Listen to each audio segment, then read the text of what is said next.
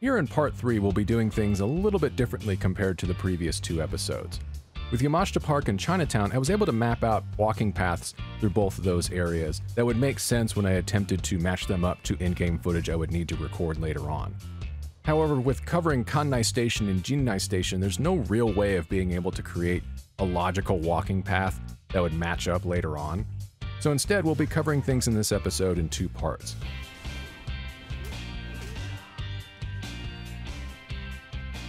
The first half will be all the buildings that are north of Jinnai Station and where they correspond in real life.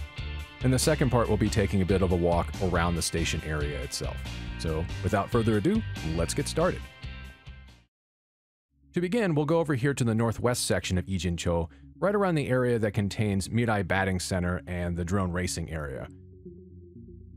I do enjoy this section just due to kind of its old school flair, like it feels like it's been there for a pretty long time.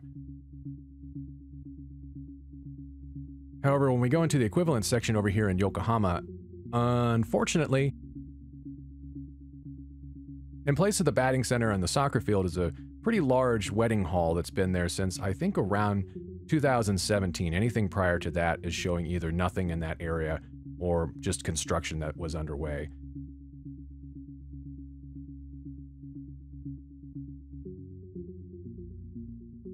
And the construction that you can see in-game is a large entertainment and condominium and hotel complex that finished construction around 2021. However, if you do access Street View from Google Maps, you will find that as of around February 2012, there was a soccer field complex that was in this area.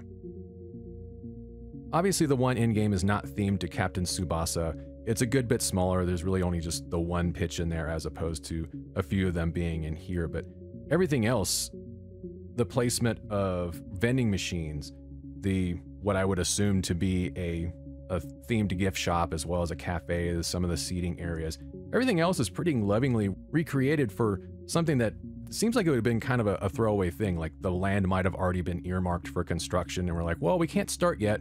Well, we can lease it out to somebody else, let them make some money, we'll make some money off of it. And when construction needs to begin on the wedding hall and doing all of the parking lot work, then you can go ahead and do it from there. But pretty neat to see that this existed, even if it's completely gone now.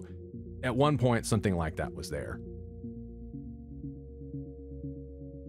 Sticking around over here in the northwest area, we'll take a look at this building here. This is where Cafe Brave is at, as well as Part-Time Hero and Yakuza Like a Dragon. I don't think the building itself has a name in-game, though. When we hop down here in real life, there's a couple of things that are all around in this area. The larger building behind the more ornate one is the Yokohama Island Tower, completed in 2003. I think mostly businesses rent out the floors in that building. But the ornate one in front of it is a former First Bank branch that was opened in 1873, part of that building being repurposed into the newer structures that are around it. There's not a ton to say around here. Most of this area, we'll take a look at it again as we walk forward in-game, is under construction, but for the most part, it's kind of what you see a lot around the Kannai Station area, is a lot of office buildings. You might see businesses on the ground floor, but for the most part, you're not going to run into anything too extraordinary. However, you will run into these Pokemon post boxes, which were quite the nice surprise. It's just outside one of the entrances to Bashamichi Station.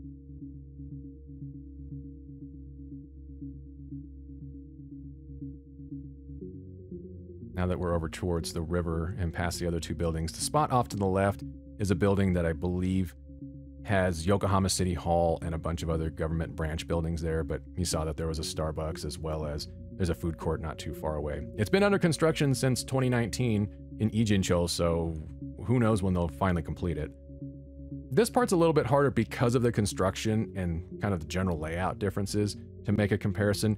The golf center in that building just a little bit further south of where this would be in-game might be the only thing you could say, hey, it kind of looks like that, but I think that's a bit of a stretch. And a little bit closer to the water, one thing to point out as we pan around here I probably won't show it any further south from there and any of the other footage I have, but there is no Seiryō High School in this area at all. There is one, I believe, like southwest from this area, a little bit deeper into Yokohama, but I never took a look at it because I really don't have any business going and looking at a high school. But even on Google Maps, the way it looks is completely different, so yeah, bear that in mind. If you're looking for anything like that, if you were to go explore around here, you're not going to find anything. And we'll take one last little bit of a look around here before we move on and check out a different structure. Next, we'll head a little bit southeast and take a look at the building that houses the fancy restaurant Le Nouveau Hama that you only enter a little bit here and there to finish off the menu when you're doing the in-game completion. When we head out of Ijincho and back over to real-life Yokohama, we'll hop down into street level and take a look at what its equivalent building is, and that is the Kanagawa Prefectural Museum of Cultural History.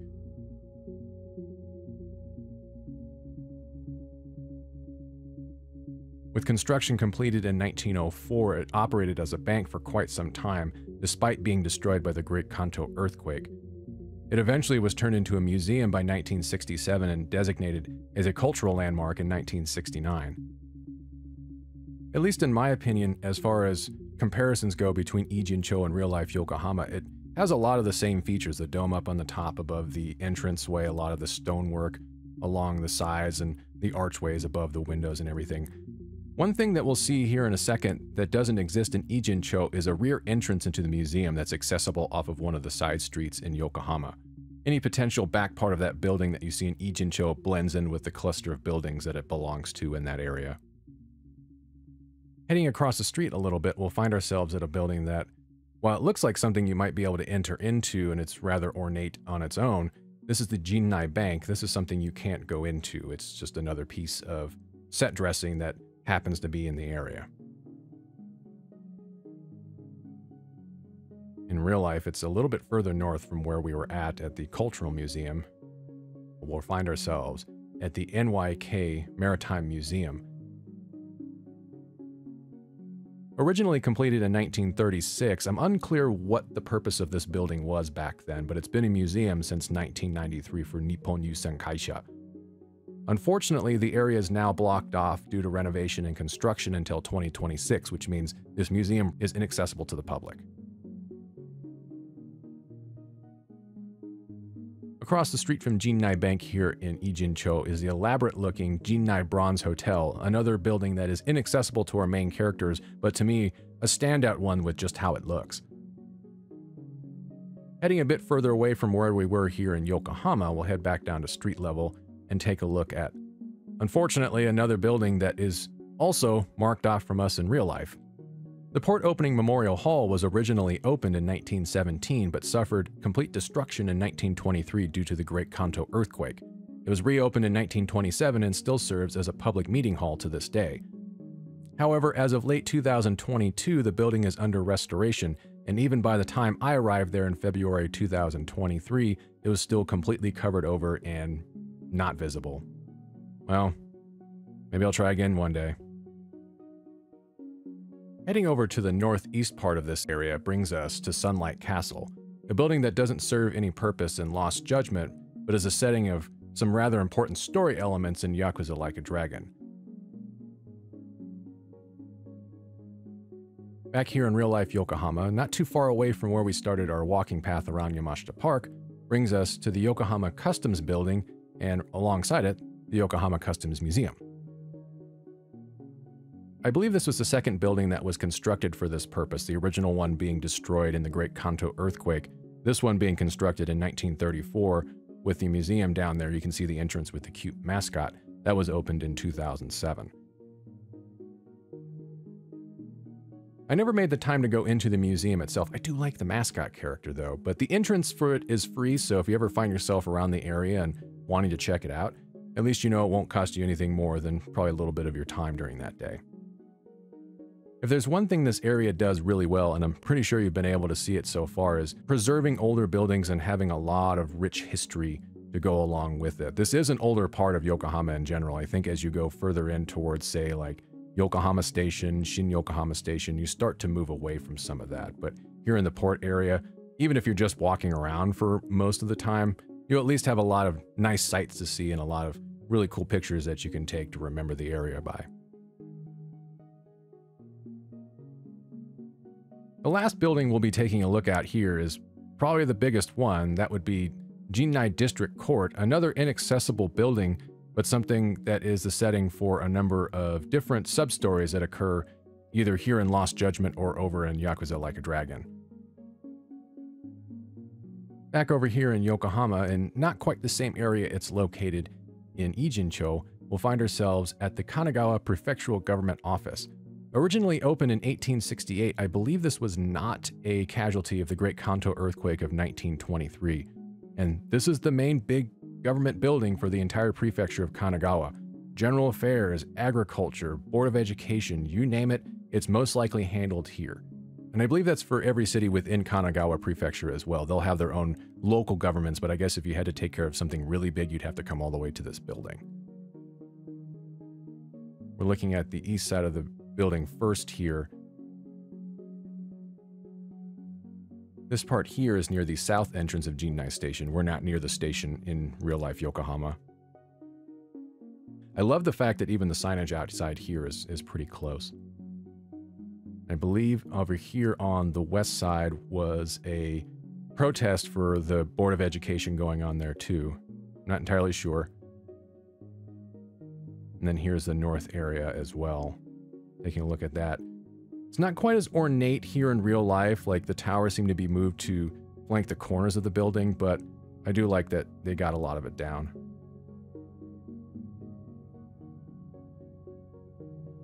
In the area comparable to where the district court is located in Ijincho, you'll find Yokohama Stadium and Yokohama Park, which is also conveniently next to Genbumon where we started our Chinatown walk. As yet another casualty of being there at the wrong time of year, I was unfortunately unable to catch a baseball game, but if you're looking to catch one of those at the stadium, go to a Baystars game, you can easily access it via the Keihin Tohoku line and the Negishi line. Just take the south exit of Kannai Station and you'll be right there. Another thing to note is that locally, 3 of these structures that we've seen today are referred to as the Yokohama Santo, or the 3 Towers, with the prefectural government building being designated as King, the customs building being designated as Queen, and the port opening Memorial Hall being designated as Jack. It's harder to tell with all the newer structures around it, but at one point in the past, these would have been 3 of the more distinct things that you would see on the city's skyline. Even with those days long gone, it seems like the name is stuck. Having taken a look now at some of the buildings, we'll make our way over to the north entrance for both Kannai Station as well as Jinnai Station. A rather fancy looking entrance for a train station. We'll talk about that in a little bit. And make our way across the street here. One thing to note as we start going through some of the footage here, it will shift from day to night, so be aware of that. I didn't find out until I had gotten home that I hadn't shot quite enough yet, so I have to make do with what I have. That elevator that we saw just a moment ago we'll come back to as well. At this point in the day, it wasn't too busy. Still a good number of people coming in and out of the entrance gate over there, but I also went through here during rush hour too, and lots of folks that had transferred over from Yokohama Station coming back through here, going into some of the other areas. It can get pretty busy. And our first shift from day to night will happen over here. But here at Kannai Station, a little bit of history about that. The station was opened in 1964 with the north entrance having mentioned that it looks quite fancy. That was renovated in 2017. And the station services the Negishi line as well as the Keihin Tohoku line. Both of those actually merge together once you get up to Yokohama Station. Anything south of that is going to be the Negishi line, but once you get to there, it'll turn into the Keihin Tohoku line and then proceed north into Tokyo. The elevator that I had mentioned back there, as well as a staircase that's near it, lead down into the Marinard underground shopping mall, which then leads into Kannai Station's subway lines. The Yokohama Blue Line goes through there, and those gates and platforms are accessed underground. There's nothing like that here in Ijincho, either with the underground shopping mall or the subway lines. Everything we see above ground is all we end up having here.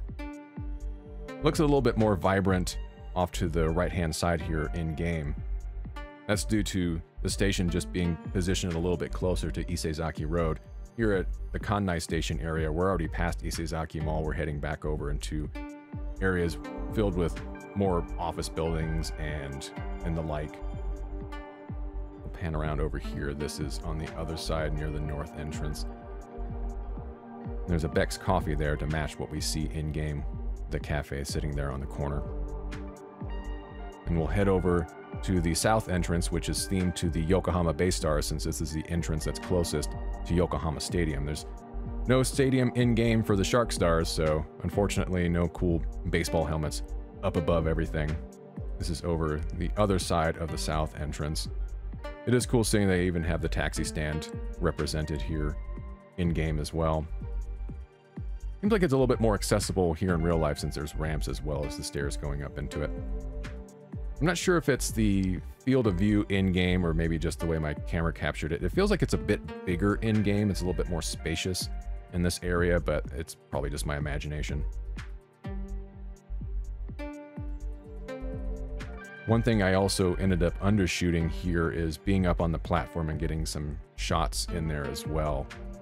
I had maybe one video I put up on Instagram as a reel, but from what you can see via the drone, it's a bit different. There's no vending machines up here. It's as close as you probably can get for an area that's completely inaccessible to the user. The most notable thing I think I can think of is the lack of curvature in the track as you're coming into the station. It starts to curve a little bit left as you get towards the platforms. Seems like a lot of that actually happens just like as a right-hand curve as everything comes through here in Jinnai Station.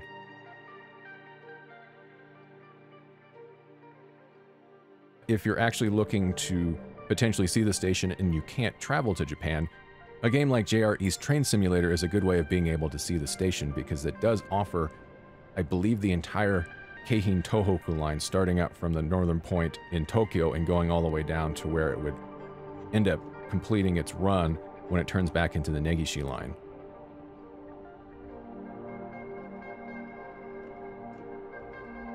We'll jump here from the south exit, past the north exit, back over to Jinnai Service Road. There's not a whole lot to cover here, but I thought it would be cool to show it off because it does end up having a lot of visual similarities. This is the part where you would end up going to access the biker gang school story. Maybe not one of my favorite ones. Great idea, just takes way too long to get through. You can see all the service bays around here. Ijincho covering the industrial look of this area. Seems like it's a pretty normal thing to have either businesses or something like this underneath the elevated train tracks. There's another Marinard entranceway. There's a lot of them dotted throughout here. I don't remember how many entrances. I think there was like 8 or 10. I'll show it on screen if I can find out how many there are. But there's only 3 of those over towards Eisesaki Road in Ijincho. The building we're passing in Ijincho here, I'll take a quick pan around and take a look at that because it does look quite similar. As I mentioned earlier, I did end up undershooting here a little bit, so my apologies for that. There probably would have been a lot more stuff had I remembered to be able to capture it that I would have liked to have shown you, but I hope you enjoyed our walk around the Kannai Station area, taking a look at some of the historic buildings around here. If you have any questions, if you have any comments, please leave them down below. I'd love to hear from you. We will take one last look around Kannai Station at night as we bring things to a close. I hope to see you again as we continue to explore around Yokohama.